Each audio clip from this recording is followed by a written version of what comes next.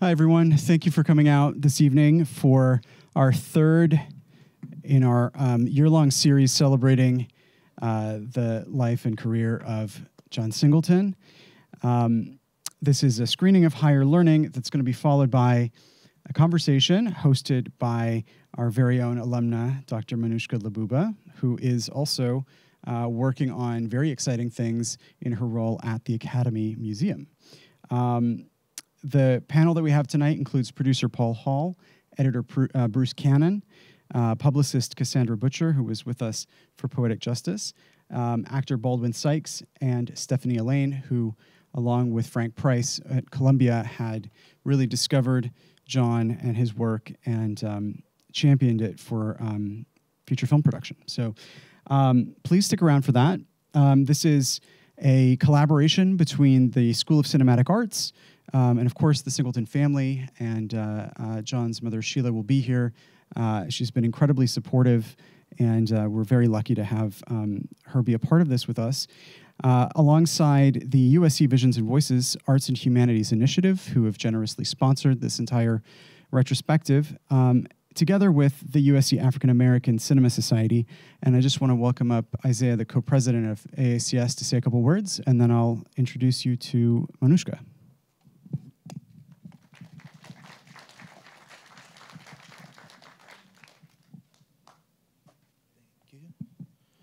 Hello, everyone. My name is Isaiah Simon. I am the co-president of the African American Cinema Society. Our mission is to highlight and promote art and artists who are invested in showcasing the complexity and sophistication of Blackness and the Black diaspora. I just want to say a huge shout out to Alex Ago for organizing this, as well as USC School of Cinematic Arts and USC Visions and Voices. Let's just Also, I want to say a huge shout out to my AACS e-board members and my co-president, Caitlin Shane, who could not be with us today. And I just want to say a huge shout out to everyone who came tonight and wanted to support us and support our founder, John Singleton. I hope you guys all RSVP for Rosewood, which is going to be November 9th. And yeah, stick around. I look forward to meeting some new people.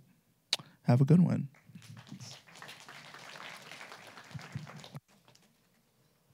And after Rosewood, we've got one more before we wrap up the year. We'll be screening Shaft on November 30th. And if all goes well, that should be hosted by Tim Story, another alum of the School of Cinematic Arts, who made the recent Shaft sequel. And we're hoping he'll maybe pull together some of the cast. I don't know. We'll see. So with that in mind, we've got a great night ahead, and let me welcome Manouchka Labouba to tell you more about her thoughts on higher learning.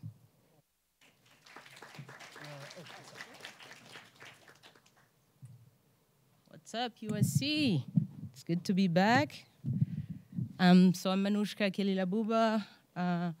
I'm a researcher, film instructor, and filmmaker. I currently work at the Academy Museum of Motion Pictures. And over there, we are developing an exhibit on Boys in the Hood that will open in February next year. So please come check it out. The lead curator is in the house, Esme Douglas over there. So if you have any questions about the show, please come talk to her. And so for me, I wanted to be able to introduce, this movie, not only because, I'm working with Esme on the Boys in the Hood exhibit at the Academy, but also, because, John Singleton has been an inspiration for me. I did my MA and, PhD at SCA, but in critical studies. But, being, a Black filmmaker, even though I'm a female, like people like John Singleton, Spike Lee, you name them. Like, I've always been an inspiration for me. I come from Africa, but, like, watching, Boys in the Hood was a big inspiration for me, right? One of the movies that actually kind of influenced me to actually choose, to make movies. And so I wanted to tell you guys, a little more about Higher Learning, which is, the third film in John's filmography. It doesn't get the same attention as, Boys in the Hood, because Boys in the Hood was such a great, debut. But for me, actually, this is, my second favorite movie, in his filmography. So to tell you more about that movie, Higher Learning is his third film, and it was also the third film that he developed for Columbia Picture. He had pictures. He had a 3-picture deal with them that included, Boys in the Hood. Then he developed Poetic Justice, and Higher Learning was, his last film from, that 3-picture deal. John used to say that, working, with Columbia during, that time, on those 3 movies, that was his equivalent of going to grad school. He actually kind of honed his skills, right, as a filmmaker. And so as it pertains to, Higher Learning, in terms of what he wanted to do with that film, he said that he wanted the film to be, a sort of microcosm of America, being a metaphor for America. He wanted the, fictional college campus, to represent that metaphor of America in the sense that, it presents itself as an environment that invites people from diverse backgrounds, to come to that place, get to know each other, and expand, their knowledge. But what the setting does ultimately is actually prompt, all those people to judge each other and gradually become a little less tolerant. You might find that, this is a message that, still resonates today, 27 years, after the release of the movie. I leave it up to you. But what, I really like about this film is like seeing, the maturity, in John Singleton as a filmmaker. You can really see that his time, working, with Columbia enabled him to really grow, as a storyteller.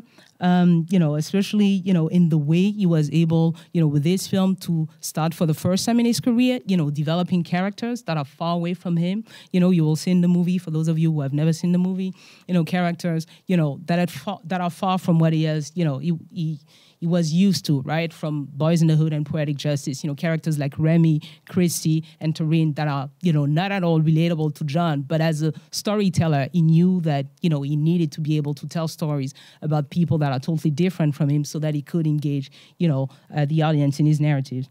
And you can also see in terms of, the visual storytelling, you see, more sophistication in his camera work, like the camera is a little more fluid, the pace of the film is a little tighter. So that's what, I would encourage you to pay attention to. And then, later after the movie, we'll have a longer conversation with the guests about, the making of the movie. Enjoy.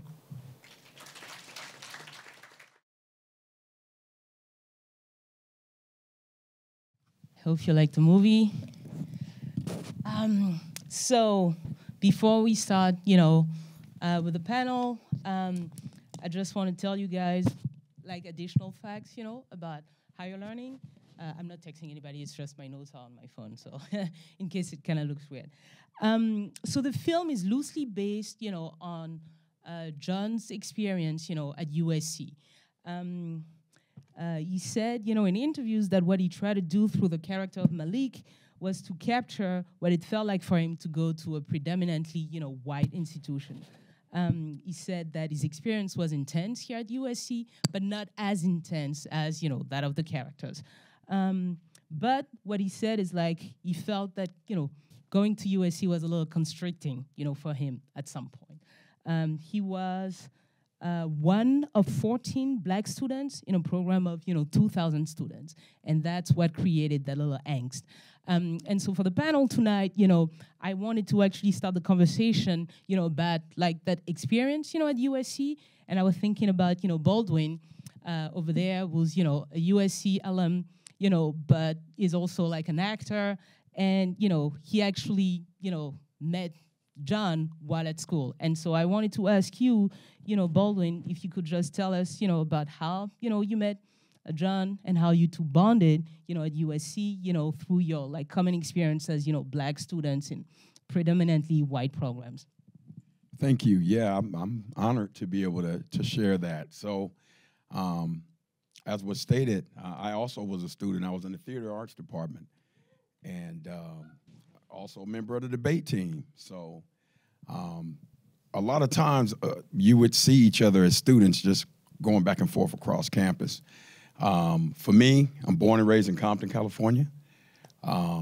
Anytime I saw someone that looked like me, it was, hey, this is kind of cool. It wasn't a whole lot of us here, but it was just kind of cool to see it.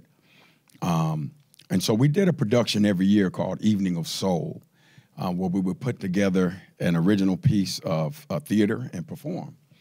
And that's where John first saw me perform. And another mutual friend, a gal by the name of Melissa Maxwell, she knew both of us.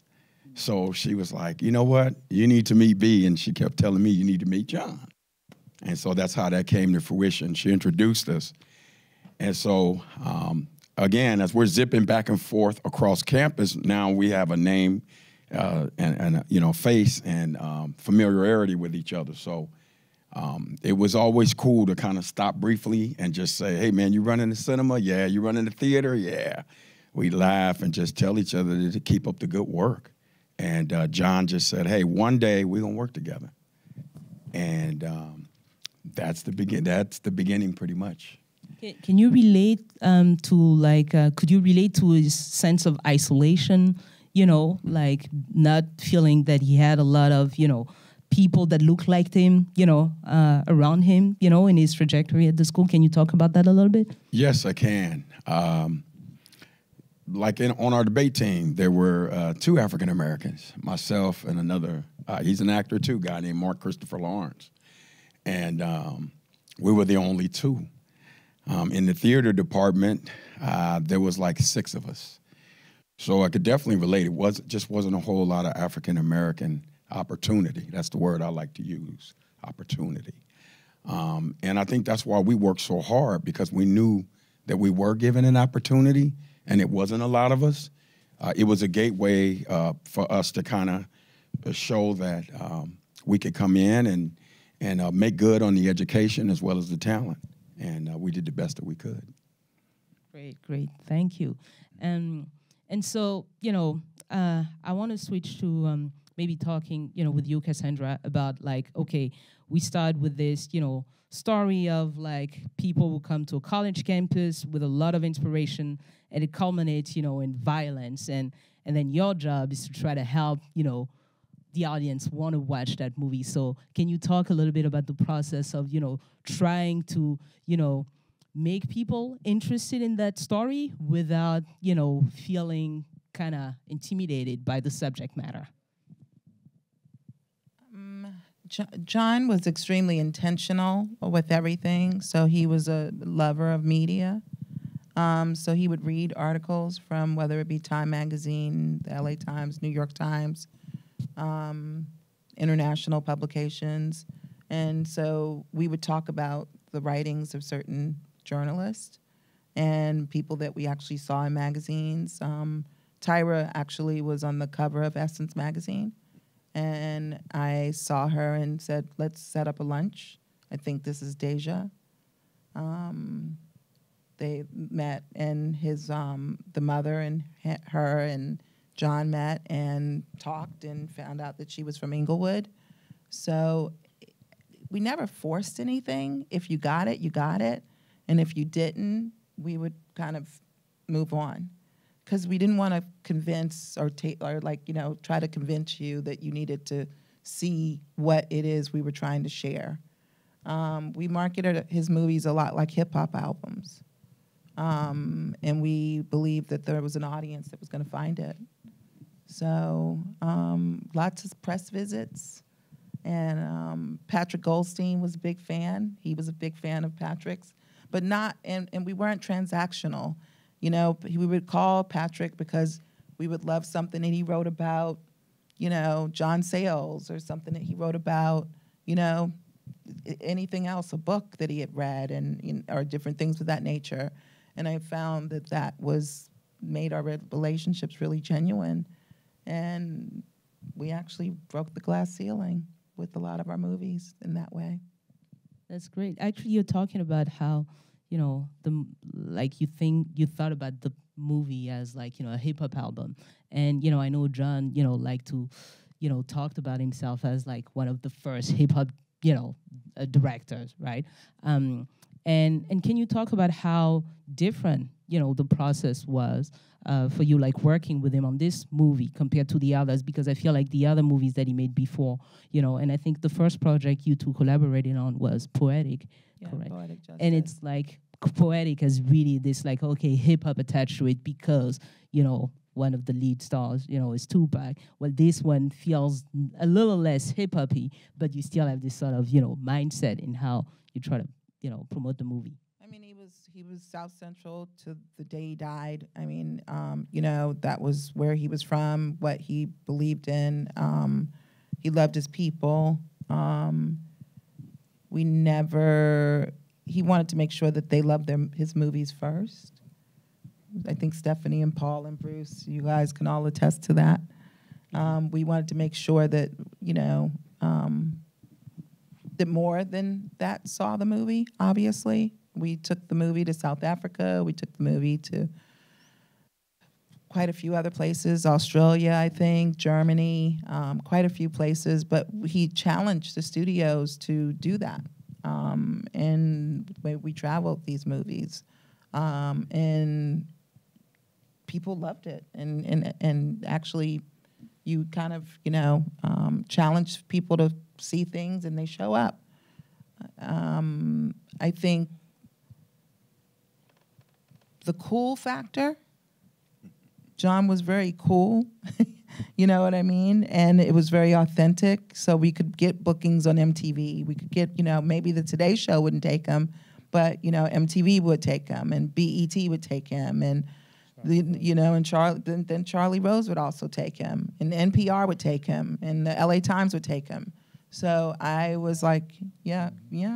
So it was one of those things. And then all the talent that was working on the film, they would work. We would work them too, and just kind of everyone. You didn't find us kind of traveling together. What we would do is we would work everybody in different spectrums. Whether that be fashion, finance, cooking, well, all kinds of things. We would just take, end up at, what is Jack the Rapper, all kinds of stuff. We would just, end up there and showing clips from the film and, that kind of thing. And because we didn't have big budgets for trailers and posters and movie standees and different things of that nature, we could actually, we were at the Bonner Brothers hair show, talking to hairdressers and giving them product and T-shirts and different things of that nature. So it was real grassroots, but it was actually authentic to who he was. Yeah, and I don't know if you guys have seen, like any of John's interviews, but like I would recommend that you check them out because, as Cassandra said, he's really cool. Like just listening to him, talk, you feel the passion, and it's like, yes, that's an easy way actually, to get, interested, in the films more than, the trailers and all that. Just listening to, like the director talk about it. I've done a lot of that, and I found it, always inspiring. Let me actually, move the conversation, to Bruce actually. Thinking about, this movie, can you talk about what, working on this movie was like? Because for me, I watched it and I'm like, I was telling, the audience before that, for me, this film really shows, how John, kind of matured as a filmmaker. You can really see like the skills, are improving, the storytelling and the pace of the film as well. I feel like it's tighter, it flows better, and I think the editing is really helping a lot, right? And the tension, the way, it's building up progressively in the film. I give a lot of credit, to the work that you did, with the editing, and I would, love for you to just, talk a little more about what the process was like, working on this film in particular, and also if you can elaborate, afterwards about, what it was like for you to work with John, because like you were like a duo, you worked on so many projects together. Well, first I will say, I just feel like so incredibly lucky and a lot of gratitude that I got to spend like 28 years, in a really close personal and professional relationship with John that was like almost like a marriage. I think I spent as much time with John at times as I did with my wife or daughter. I mean, we're talking 10 hours a day for 9 months, and it was an incredible experience. And obviously, he was just amazing to be around and work with and inspiring. And his film enthusiasm was just so contagious. I mean, I'm going to actually for a second mention daily, something that people don't do anymore, which I think is so important. I think maybe it's missing in filmmaking right now, because we would actually, the night after the film was shot, as processed, we'd sit in a room together and all watch it. And for the editor, I was able to really, well, first of all, physically, John was so enthusiastic. I'd be getting like elbows like this all the time. You knew what he liked a moment, and you just got a feel for what he, what worked for him, what didn't. And as an editor, you're trying to, you bring what you bring, but you also want to bring the director's vision, and that's missing now, and it was wonderful that I had that opportunity. Also on that film, that was the first film we did on the Avid, which is just, I don't think that has anything to do with the editing style, but it gave us a little more freedom, actually, to try different things and more things. And, everything else was on the chem before that. And back to John's film enthusiasm, which will answer your earlier question, is, we talked a lot about other directors we liked, and John loved Kurosawa and Truffaut. And I'm going to vary for a second. He also has there was two sides of John when you study him, that he has kind of a Hollywood side where he did more traditional films, and he was also really an indie director. And to me, this is an indie film. I mean, I don't think a lot of studios, and I give Columbia credit, for taking it, because this has a lot of stories it's weaving together. If you wanted to make this more commercial, you could have just cut out all the, a lot of different stuff and just made it an action film, and it would be a very good action film. But John wanted to tell a complete story, and John was really tuned into, as a writer, to his characters. He was dedicated to his characters. He wanted to allow each one to be fully drawn, fully expressed, and have a full arc. And that was, sometimes it was a problem, because the film would be way too long, but it was just his dedication to the characters, I think, that also made him special and who he is. And in this film, in the editing of it, we talked a lot about Kurosawa and the actor, Toshiro Mifune. And in the facial expressions, like Remy especially, and there's also a lot with Malik, we hang on the faces, and this is something John wanted to do. It's almost like a silent movie. You know what that character's feeling. You know the emotions they're feeling. And even Remy, I mean, look at what John did. He was sympathetic to this character. He showed this character, as a human being. He was lonely. He couldn't fit in. And it may explain a lot of what's going on with a lot of the messed up people and now in America. I mean, also Remy, side note again, but looked a lot like, what was his name? The Oklahoma bomber, Timothy McVeigh. Oh, if you want to Google that, it's just coincidental. He looks a lot like him. And of course, now he'd be a Proud Boy or a Oath Keeper, the same scene. Yeah, and actually it's interesting. Can you talk about how, the process, was like to actually, give, each character enough screen time so that we would be able, as viewers, to identify with them somehow? I mean, in a way, it was a battle, because the first cut gave characters everything, but it was probably 3 hours. So we had to whittle away, but John was so dedicated to, he kept the integrity of each character, and I think it's really there. I mean, there was one scene that was cut out, which I think was a sex scene with Taryn and Kristen. And in some ways, which would have altered things, but the film was already long, and it just kind of hurt the flow. I mean, you have to the film becomes its own animal, and you have to kind of just, you want to lose track of the key story. And the music was such a good character. It was, and it was amazing. Danny Bramson, we mentioned, who he brought in as a musical supervisor. And, right, each character showed the diversity, or the separation, actually, of how each one had their own type of music they listened to, which in a way is kind of sad, because when I grew up as a kid, the radio stations would play almost, on the same radio station would be James Brown, the Supremes, the Beatles, the Stones. It was all, we were all listening to the same music. Kind of, a lot of ways. Maybe not blues, but a lot of the same. Here and now, it's very different, and John reflected that through the music. It's crazy that this movie was almost 30 years ago, and it's so contemporary. It just feels like it speaks exactly to what's going on everywhere in not just America, but the world, And just to think that he was 24, 25 when he made this movie, and how it held up. I was so impressed when I rewatched it. If I may piggyback on what Stephanie said, as I was watching the tower scene when the sniper, the first thing I thought about is, okay, when this was done 30 years ago, there weren't a lot of active shooting scenes. Of course, we know now it's every week. Like there's everywhere. Schools everywhere. Well, there was Kent State. There was like a couple. But that was it. You're right. Even that. But the police brutality, the white supremacy, like you were saying,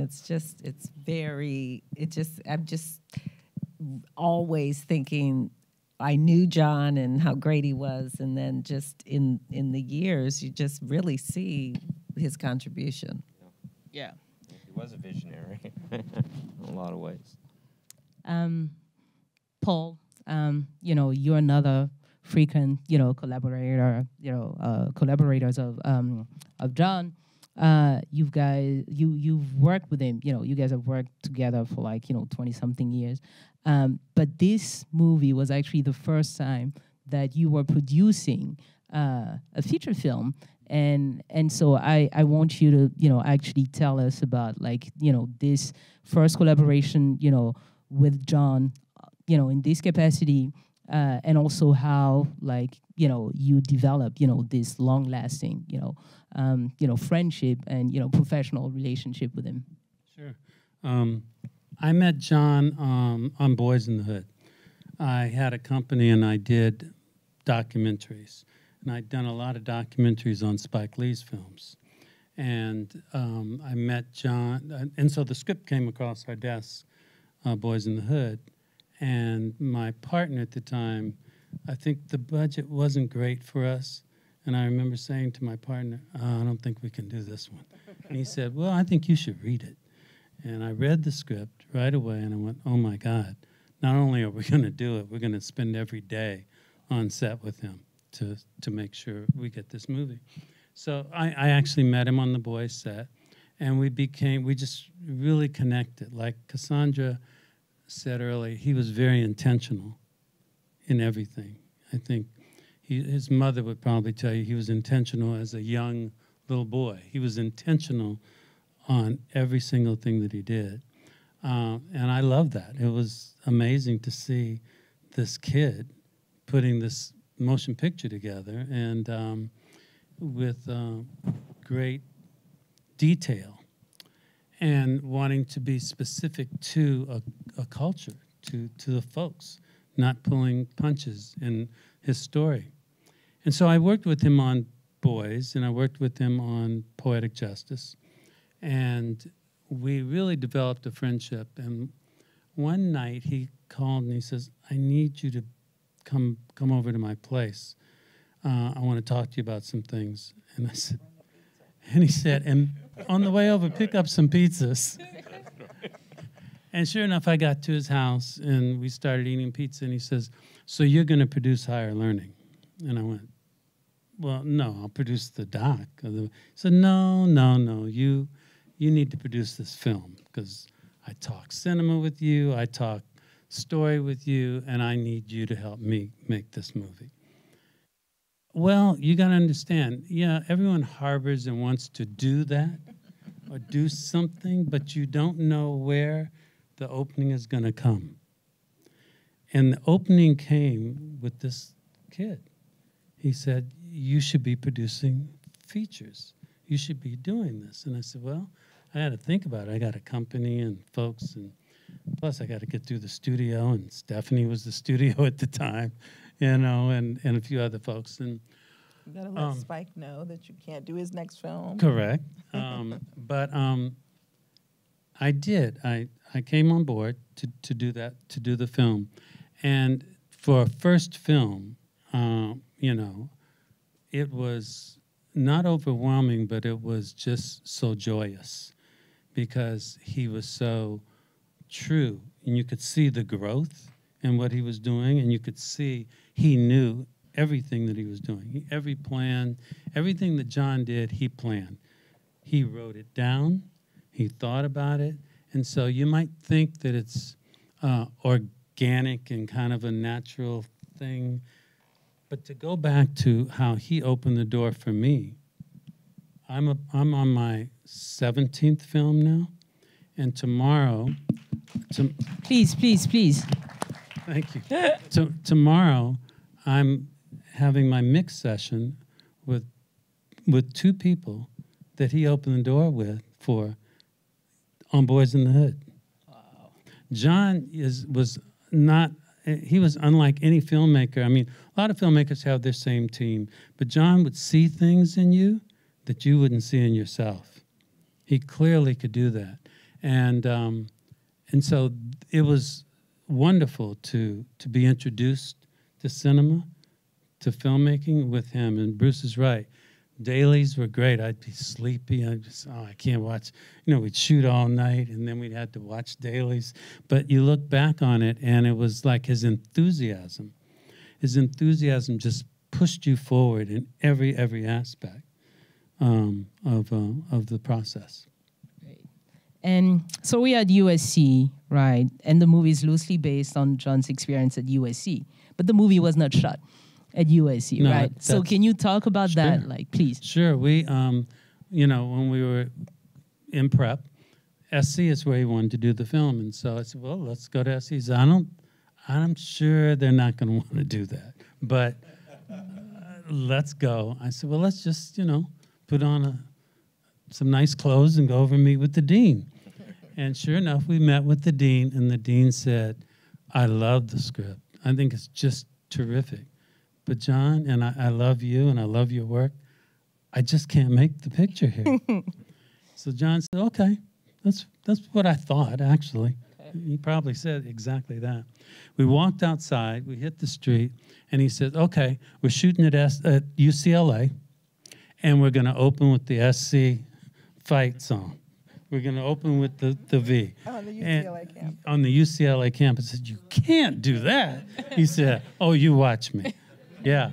And so, sure enough, I mean, he never, when he put his mind to something, he did it, Even there were battles, but he did it, And in constructing this film, Cassandra and Bruce are correct, and Stephanie, in that you felt it was special. There was a lot of story there. Bruce, you talk about the editing. I remember the first cut. Bruce was 3 hours and 36 minutes, and John said, and I'm not changing anything.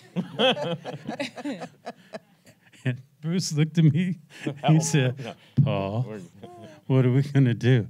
What are you going to tell Steph? I said, well, I don't know. What he said, But there was a lot of story to serve, and he was true to that. One thing about John, and I carry this with me in everything I do, is about being true, being honest, whether it's a comedy, whatever it is, be a drama, just be in the real with it, Make sure it's real. It's not fake and phony. I mean, you talk about the soundtrack. We found Michelle Indigale at a club, and there was this guy performing D-Knowledge who was performing, remember? Yeah, and we brought, he said, this is great. I see D-Knowledge is going, what, I could do a film? He says, yeah. So he just had his hands in every aspect of what he was creating, down to the end. I mean, and he made it possible for quite a few people that are in the business today. It was amazing how many people he mentored. I'm talking hundreds, maybe even thousands. I don't even know. It was insane. And it was intentional. Yeah. He knew exactly what he was doing. Yeah. No question about it. Every movie he made, that was the movie he wanted. Mm-hmm. And there was a purpose behind every single word, shot, everything. Now, this is true. And, Stephanie, so you're talking about how, John, mentored a lot of people, but the one thing that he said, about you many times, over in interviews is that you, he always credited you, for, being one of the first, people out there to believe in him. When you read that, draft of Boys in the Hood, you were fighting, for him, fighting the system for him. And can you talk about that? What did you see in, this young, filmmaker straight out of film school. He was in film school. Oh, he was still in film school. So tell us about that. Senior year in film school, and I was just promoted out of the story department at Columbia Pictures into being a creative exec. So I was really trying to replace myself in the readers pool with a person of color, because of course there weren't anybody in there. It's another story. And he had been doing coverage, and he came into my office what I thought to sort of interview for this job. But 10 minutes in, he was like, let me tell you about this script I'm going to direct. We didn't even talk about the job, to be honest. We just talked about Boys in the Hood and how it was going to go and how it was going to be and what he was going to do. And I was just bowled over by his confidence and his passion and his certainty that this was his future. And I said, let me read the script. And he said, no, my agent's got it over at CAA, and, I think I'm going to do it with John Hughes and this and that. And I went, because I went to school in Inglewood, so I knew these kids, and I just called every day until I got the script. I locked my door, I read it, and I just thought, this is why I'm here. Like, I just felt it in my bones. My job is to get this movie made. And so I just went about it in the beginner's mind way, which is to take it to every single executive separately and to talk to them about why I was passionate about it, ask them to read it and talk to me. And at the time, we were in Burbank sharing the lot with Warner Brothers, but many changes had happened, and we bought the lot in Culver City, and by the time we got over there, Don Steele had turned into John and Peter, had turned into Frank Price, and I put the script on Weekend Read, and everybody who purported to support me didn't. And I was sitting there just sweating. I was just sweating. I was like, oh my God, like what's happening here? This is crazy. And Frank said, well, I think it's very good, and we're gonna make it. And I was like, heck yeah, that's what's up. And then and I had no idea how to make a movie. I'd never made a movie, but I just faked it. And then we got Steve Nicolaitis, who I knew, and we just made the movie, and the rest is history. And I worked with John on 5 movies, 3 as an executive, but 2 as producers. We both produced Craig's 2 movies, Hustle and Flow and Black Snake Moan. And as excited as he was about his own movies, he was more excited about producing somebody else. He was there every day, every second, in the middle of the night. We fought, we laughed, we cried, and he was the best. So just for the audience, if you're not familiar, Frank Price was the head of the studio, Columbia, and Steve Nicolaitis is the producer of Boys in the Hood.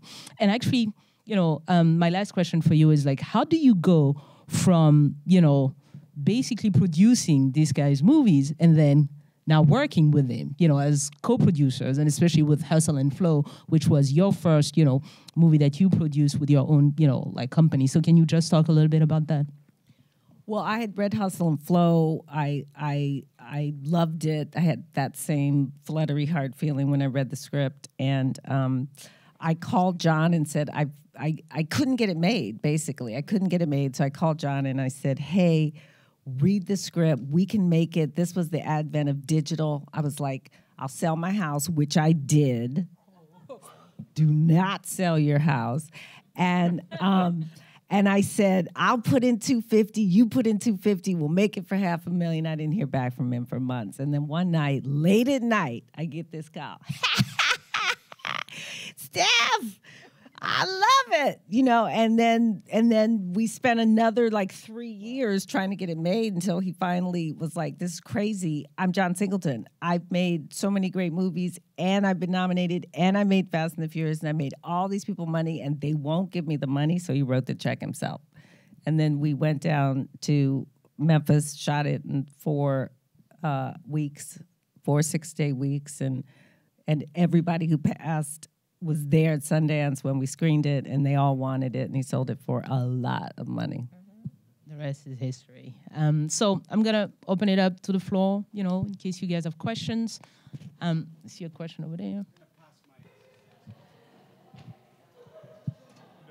What's so funny about Doesn't need a mic. Yeah.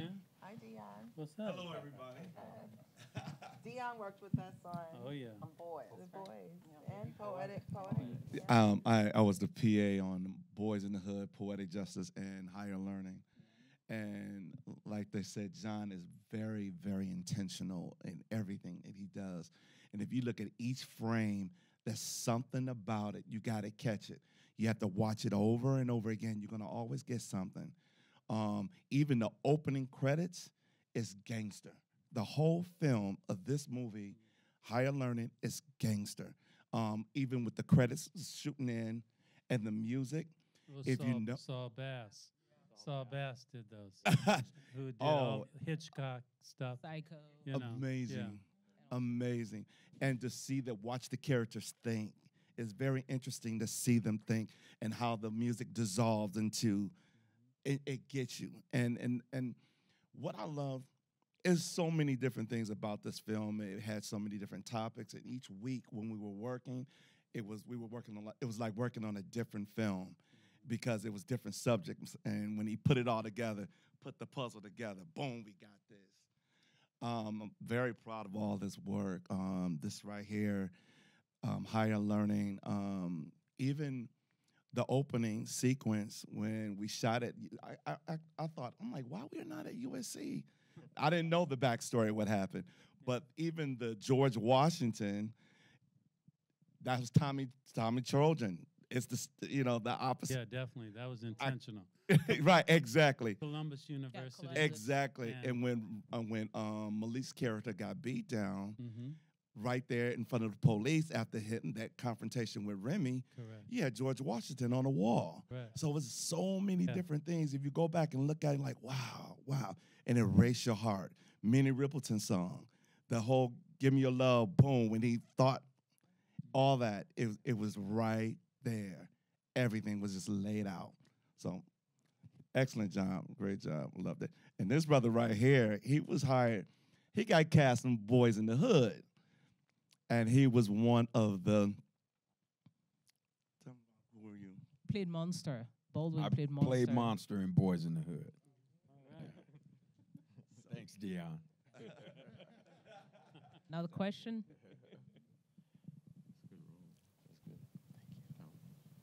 No question? Oh, here and over there. So you mentioned taking the film to Germany. I'm curious how they reacted to the Nazi imagery in it. Higher Learning was screened really. We had great experience internationally with Higher Learning.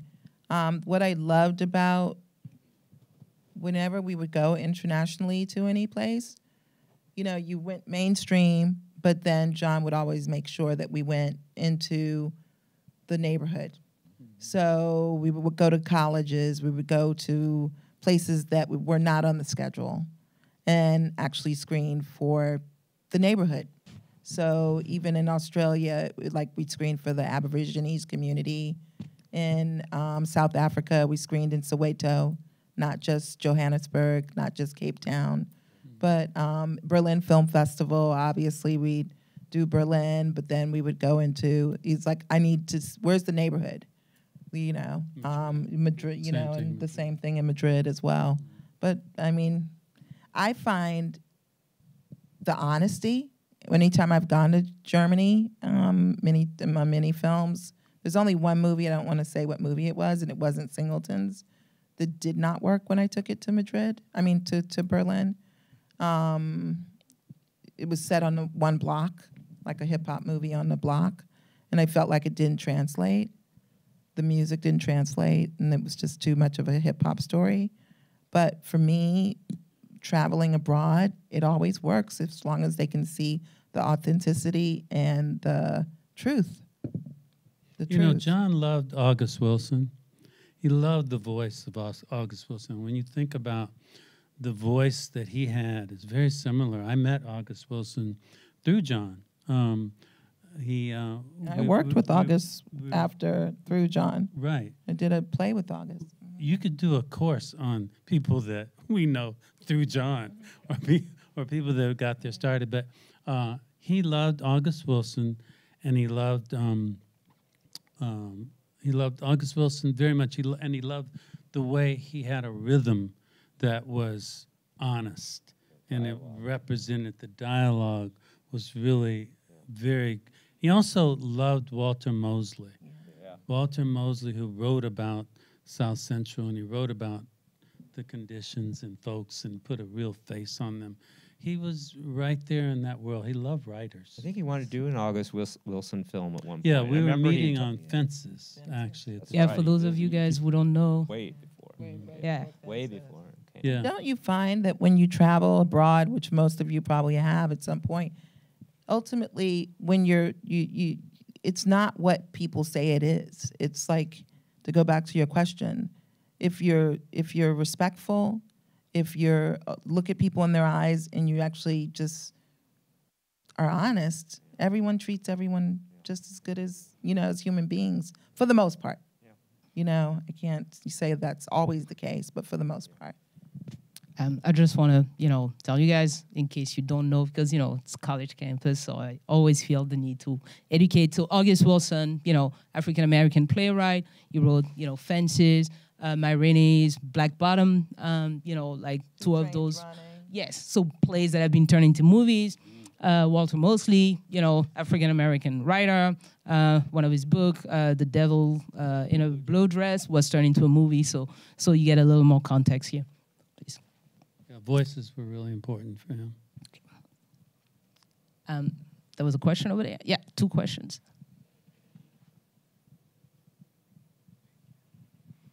Hello, my name is Tyler Holmes, and I'm a film student here at USC MFA program in production. This probably is my favorite movie of John Singleton's. Just the complexity of the characters and the arcs and the emotions. I was laughing, I was enraged, I was sad, I was in love, and I really appreciated that and all the work that y'all put in to make this happen. 2 questions I had was, one, with so much complexity within the film, how did you feel? What were your emotions making it, seeing it for the first time? What were your first reactions that you heard from other people seeing it for the first time? And then a second question, in terms of editing, there were some really dope edits. And one specifically I noticed was a couple of times where someone's face was in the forefront or the foreground in clear focus, and then somebody else was in the back in clear focus. It was like a blurred line, but it was very unique. And I was curious what was the meaning behind that in your edits. And did John have specific things that he loved in terms of editing that you worked with throughout your films? He was always really just true to the characters. But you were referring to, I think was it called a dioptic lens or something? And he used that once in Poetic, split dioptic. That's what he used. And it just allowed you to see clearly foreground and background, connecting those characters. I mean, he always was thinking filmically in that kind of way. Yeah. And what was the other part of the question? In terms of the emotions and the reactions and throughout the film, the complexity of it, how did you feel? And that's the question to everybody. Editor, a little like being an actor. I always kind of put myself in the middle of like, what's this character feeling? What's this character feeling? So I was all over the place, emotionally watching working on the film. I worked on the script with him, and it was a monster, just trying to wrangle it all together. And John and I had a very argumentative relationship because I was working at the studio and I had to deliver, the best. They go, you go tell him stuff. You go tell him. And also I was the story person, so I worked very, very hard on the scripts with him. I remember one time, I don't know, there was so many characters in this movie, it was so hard to service all of them. But I think you guys did a really great job in doing that. But I remember one time he called me and he was like, "Stay on the phone with me while I write this scene." You know, he would do that, right? And just talk to me while I write the scene. John was so generous, really, in bringing you into his process, and not at all like I'm the director, I'm in a bubble, but very much working with anybody and everybody around him and pulling you into his world and into his vision. Yeah, he was fun. It was. I haven't worked with a filmmaker since that is fun and has that enthusiasm and the attention to detail and wanting to make sure those stories are serviced. I mean, John loved the edit room. I work with some filmmakers; they don't even want to go in the edit bay. It's like they'll do Evercast or something, and sign on from their house. It's like what? You got to sit in the bay and flip things and go through stuff together. That's the way storytelling is. Yeah. I just want to say, and Sheila got to read every script first. Whatever it was, she got every script first. So I do know that. And then they would pass it on, and he was like, Are you done yet? You done yet? Oh, right. Yeah, you had to read every script, and you would have to stop drop what everything you were doing and read it immediately. 2 hours. Yeah. Call you back in 2 hours. Are you done? Are you done? And then they wanted to talk about your favorite parts. Let's talk about the end. Let's break it down. Yeah, exactly. So people who didn't continue to usually work with him were people who didn't make. Oh, they didn't keep up. Yeah, that didn't keep up. Yeah, you had to keep up. Sheila is John's mom. She's over there. Sheila, can you just in the movie too? She is in the movie. Yeah, she makes a little cameo appearance in the movie as the financial aid counselor. Advisor. Kristen. Yes. So John's mom. You guys catch John in the movie too. Yeah. John's in the movie. Yes, John also made a little cameo appearance. A little more difficult to spot, but it's after the altercation between Malik and Remy in the room. Then when, at some point, I think Remy's, roommate, leaves the building, and then you have John and another person walking, just students passing by. It's really brief. Sheila had to point it out to me. But then if you actually go back and revisit the movie around, that sequence, you will see him. If you pay attention, you will see him because, his face is visible. You mentioned something about the emotions of the how the crew and the cast in some of the scenes. There was one, the Nazi stuff that was shot on stage was so intense and so quiet in that room, you could hear a rat piss on cotton. We was just shocked. Cole, his performance, you almost want to, when we cut, you kind of wanted to look at them and it's hard to explain, but in some of those scenes, it was so real that emotionally, as a crew member, you were right there with the character, you dealing with what they're giving, what they're dishing out. So it was very interesting. And we were quiet, we would set up the shot, we go to the next take.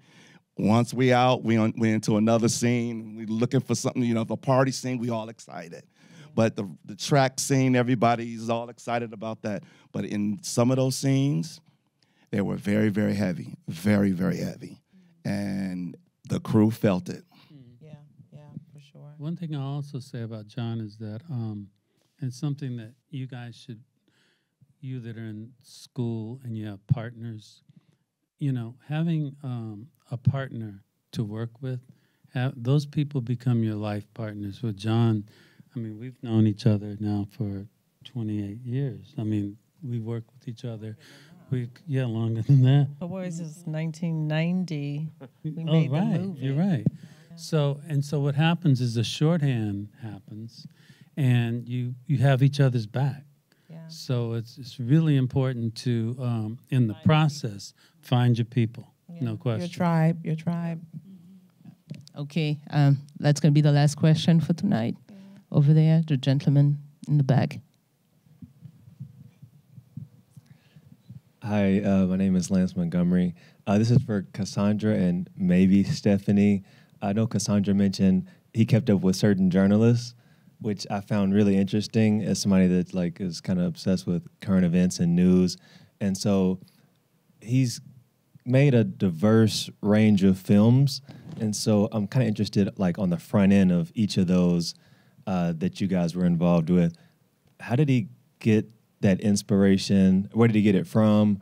He obviously has certain perspectives he wants to put into his films, especially this one, like the research process, or because he definitely is a very studied and versed in these subjects. Isn't just like something he just put in there just to have in there. He's trying to get something across. So if you guys can speak to where he drew that inspiration from and like how he delivered it in those scripts. Felix should answer that. Yeah, I mean, he was very well read. I mean, this guy, there would be books that literally, Sheila, please. Let's give her a mic. Yeah. The biggest compliment you can give to me is that John was well versed. He was a reader, and he created interest in areas that one wouldn't think he'd be interested in. Yeah. When I see this film, look at him and I just start shaking my head because I'm looking at the dialogue. I'm listening to the dialogue, and I'm listening to what he may have read. Everything he did, he read about it, and he understood it clearly. Yeah. My first understanding of him reading is when Furious Styles said to these two young guys that came into him, "Don't worry about the test in so many ways. The math is universal," and I was learning from John. I have a collection of John's books that I can't give away because I know there's some importance to him in them. Many of them have been given to him and signed and all, but there are so many books. And Manouchka can account for some of the things that I've kept because he was interested in so many different things. So I appreciate you saying that or asking the question even because he was a reader. And he taught his children to always carry a book. I must tell you this. Yeah. Always carry a book. You'll never be bored. Yeah. And like what Sheila is referring to is that, we are developing, the exhibition Boys in the Hood at the museum. And so we went to, visit a storage unit that she has with all of, like stuff that she kept, from John's collection. And there's a lot of books, very, diverse. And, like you can see, yes, the sort of, intellectual, kind of a background that he has, based on his books, right? The things that, speak to him, that influence him. There's like a bio of, Stokely Carmichael, but there's also like a lot of books on, the movie industry, on, filmmakers. So really well read. I have to attest to that. Unbelievable. I mean, there would be like, I would just be like, wait, you finished that book? In how many days? Like literally, he always had a book with him, always with his computer, with his iPad, whatever it was. But then also, the Vanity Fair, the LA Times. I mean, the way he found the person that wrote the making of book for Poetic Justice. He used to read her in 17 magazine and Veronica Chambers. He used to read her in 17. Now, why was he reading 17? Like he's read 17 magazine, which most of you probably wouldn't even know. I don't think that's even around now. But also Essence magazine she used to write for. And she is the New York Times editor and lives in London now. John would call me and say, John would call me and say, "I'm going to make you jealous. I just had lunch with Elie Wiesel." Yeah. I'm going to make you jealous. Gordon, what about when you went to Gordon Parks' house? We had dinner with Gordon Parks. Yeah. We cooked at his home together. Versus him saying how during college, he lived in the library. I mean, he was always, in high school too, I think right? Yeah, he was, I collect books and he collects books. He definitely. But he would call me and say, "So I got this thing that's going to make you jealous." And I said, he'd tell me what it was. I'd go get it. Or I'd do it back to him. Yeah. He truly was more than just a cinema guy. His whole life was a life. Yeah, he lived a very full life. And I think the best word, as Cassandra's used, and so has Steph and Bruce, he was intentional. No question about it. I've never met anybody with such intention, such focus. And he could recount when his father took him to see Star Wars or see a movie downtown. He could give you the exact story. So he was an intentional storyteller, no question about it, and an intentional person to help other folks. Yeah, that's his big gift. He helped a lot of people. All the actors, everybody. everybody. I remember being in Harlem, and we were in a little restaurant. I don't know, something with Tupac, and somebody said, "I want to be a writer. I want to be a screenwriter. What advice do you have?" And he was like, "Come here, I'm going to tell you." And the person comes over, and he's like, "Right." You know, it's just like he was just. I mean, on the set of Higher Learning, he encouraged Ice Cube to write and direct. Yeah. So people that came through his world, I mean, look at Regina King. Yeah. Regina King, he used her over and over again because she had a true, real element. She's blown up, and she's a directing. director now. She's directing. Yeah. So, you know, if you paid attention, and it was hard not to, you got some gifts with him, some real gifts, life gifts. Yeah. This is great. Do you want to say something, Stephanie? Just never forget him. He's the best. Yes, yes. Thank you. Thank you to our, great panel. Thank you guys, for having watched the movie, and please, keep coming, enjoy this incredible thing that USC is doing, with this great celebration of, John's legacy. The next movie will be Rosewood, right? November, if I'm correct, right? So I feel like for me personally, during this entire process, it's been extremely inspiring for me to watch, all of his films, right?